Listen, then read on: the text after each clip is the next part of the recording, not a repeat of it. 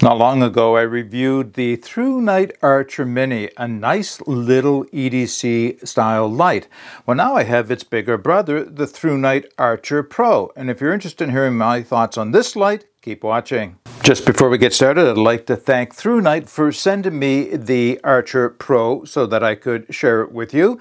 So, as always, we'll go down to my tabletop, we'll go over its physical and performance specifications, I'll go over its modes of operation, then of course we'll get outside and do some testing. Just before we take a closer look at the ThruNite Archer Pro, I thought I'd share with you what it came with. So it arrived in this small cardboard box.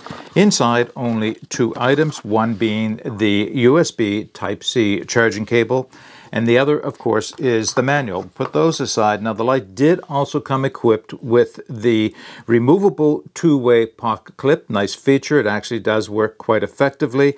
And it comes installed with a 1000 milliamp hour 14500 rechargeable lithium-ion battery. And I just want to point out that that is a non-accessible and non-replaceable battery in this light. All right, let's go into its physical specifications. And of course, I will give all the information I'm giving you now, I'll record in the video description underneath this video. So the overall length, 3.78 inches by 0.83 at its widest.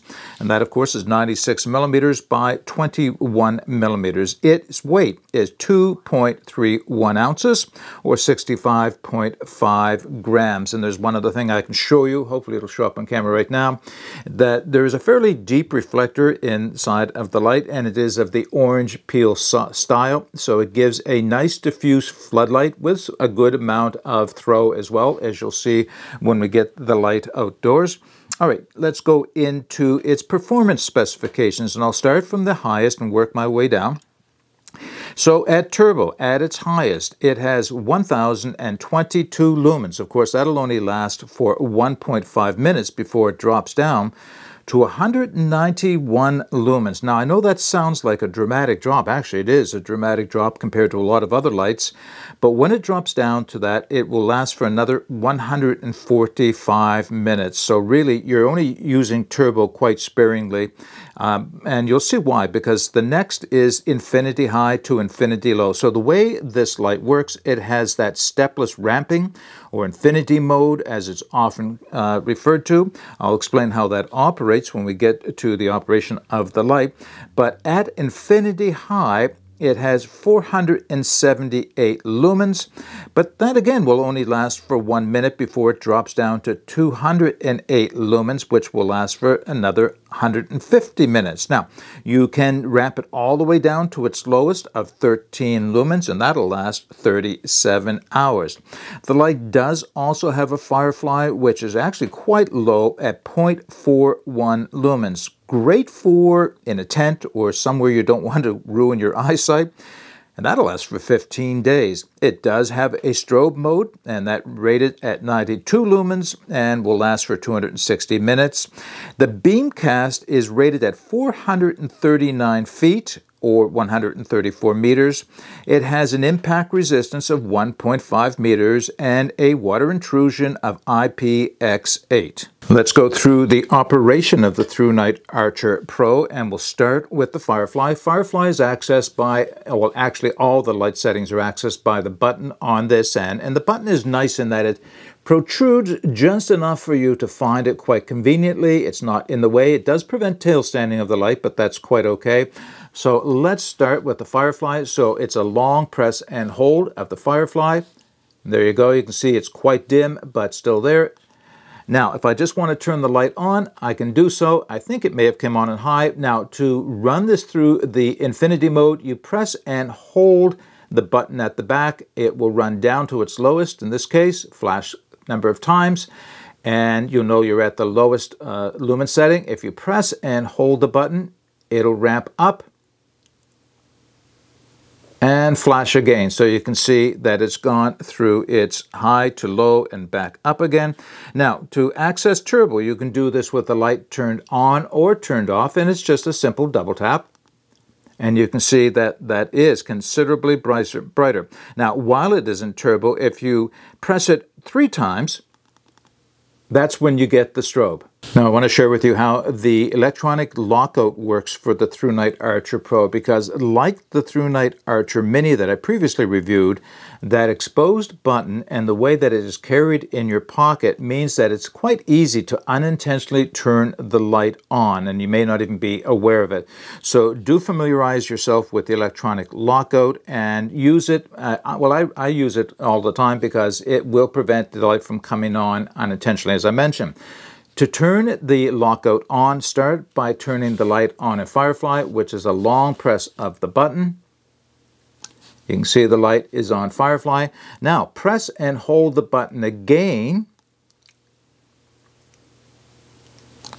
And now when you can see what happens, when I press the button on the end, the light comes on momentarily, but then turns off again. So that's indicating to you that it is in a lockout mode. Now, I suppose it's not a bad thing you could probably use it this way by pressing and holding the button for just a moment of light.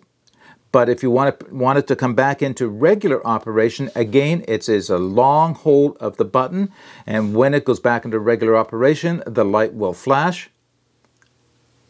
There, so now the light is back in regular operation. The last thing I want to share with you is how to go about recharging the ThruNite Archer Pro. So like the Mini, the recharging port is covered under the bezel. To access it, unscrew it.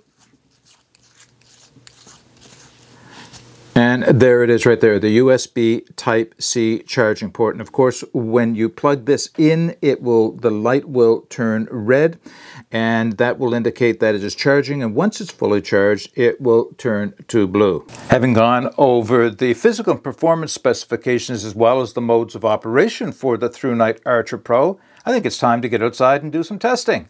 Doing some nighttime testing for the ThruNite Archer Pro. So Gene and I are camping. I am set up in my campsite. There's some campfires around through the different campsites that you're probably seeing a little bit of. But I'm going to give you a demonstration of the light. I'll start off with its lowest intensity. So it's reaching out now. That's the back end of my car, and that's about 15, 18 feet away from me. Reaching it out the driveway. It's not going very far, but let me run it up through its infinity mode. All right, now you can see to the other side of the road, and that's about 60, 80 feet away, so plenty light on high. Let's do turbo. Just absolutely illuminates the whole area. All right, let's wrap this video up. What I want to do before I close out is to give you a side-by-side comparison between the ThruNite Archer Mini that I previously reviewed and the ThruNite Archer Pro. I think this is worthwhile because I see some significant improvements between the two lights. All right, so starting with the ThruNite Archer Mini, it's a nice small light. I won't go into any great detail because I do have a full review on it, but there were two things about the light that I felt that could be improved. And the first one is the fact that it has that smooth body on the outside. It just made it a little bit slippery to hold on to. Now, it is a very small light, so in my extra large hands, it was a little difficult to hold on to anyway. But I just felt that a little bit of texturing, some knurling of some type, would be of a big improvement there. The other improvement that I had suggested at that time was that the electronic lockout have a longer press to turn it on and a longer press to turn it off, because what I found is it worked, but you could still press on the button while it was in your pocket, and if it was just 1 second press, that's all it took to disengage the lockout. Well, guess what happened? ThruNite, I don't think it was because of my video, but both of those things have been captured in the ThruNite Archer Pro. Of course, it is a bigger light, it is a more powerful light, it is a more capable light, but those two things have been captured. First, you can see the texturing on the outside of it, and it actually does make a difference. The fact that it's a bigger light means I can hold it in my hand to operate it a little bit better than the smaller one. And the electronic lockout takes, I think it's 4, maybe even 5 seconds to engage and just as long to disengage. So the chances of you turning it off accidentally are much reduced because of that. Okay. There is much to like about this light. In fact, I think this for at least now, will become my regular EDC flashlight, unless of course I need a much bigger one for some other reason. It's a great light. As you saw when we got it outdoor, it has a significant amount of throw. It has a significant amount of flood. It's just what you want in a small EDC flashlight. Now, there are a few things that might have been nice to have on this, like the ability to tail stand it, or the ability to take the battery off if you wanted to replace that, and maybe even a magnetic tail cap. But that's not what this light is about. It's meant to be an easy to carry, easy to operate flashlight, and it fills that bill perfectly. So, as I mentioned, all the information that I've given you will be recorded in the video description below. If you have any comments, any questions, please put those in the comments section. Where you can purchase this light will, of course, also be in the video description. But until next time, get out and explore and take that path less traveled, because it will make all the difference. Bye for now.